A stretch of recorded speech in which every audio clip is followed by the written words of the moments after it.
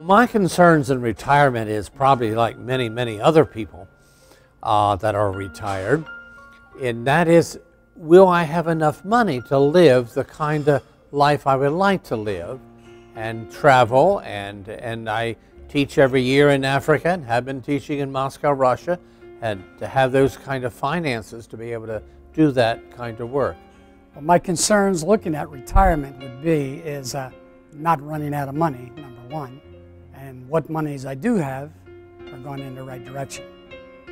I'm about to retire. My financial concerns are whether or not I'm in the right financial vehicles, what my risks are, and how it's going to affect my tax liabilities.